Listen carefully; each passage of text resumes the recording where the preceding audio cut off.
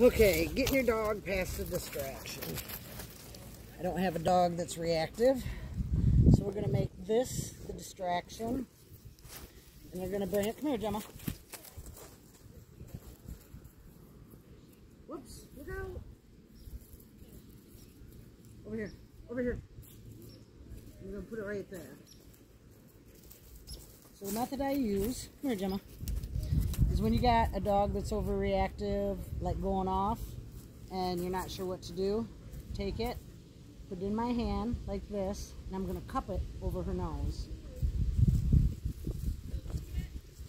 I'm going to go by the distraction. And once we're by the distraction, shit.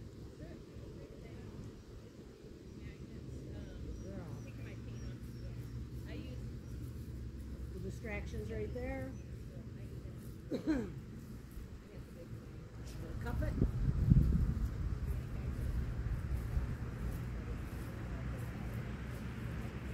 I'm going to take her right by the distraction. And I'm keeping it right at her nose. I'm letting her get some, but not a lot. Good girl. So as you're going by the dog that's barking or whatever, you're just going to cup it in your hand. You're going to let her nose go in there. You're going to take her by the distraction.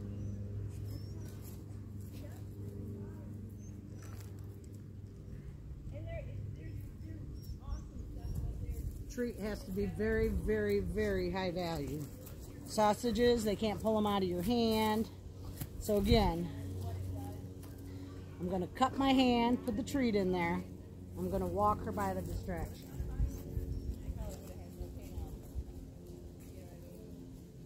Yeah.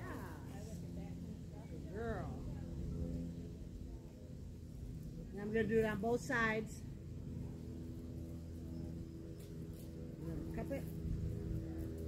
Go by the distraction. And after you do this a couple times, you can go fast, you can go slow. Whatever you got to do to get by them. But that's the method I use to get a dog by a reactive dog.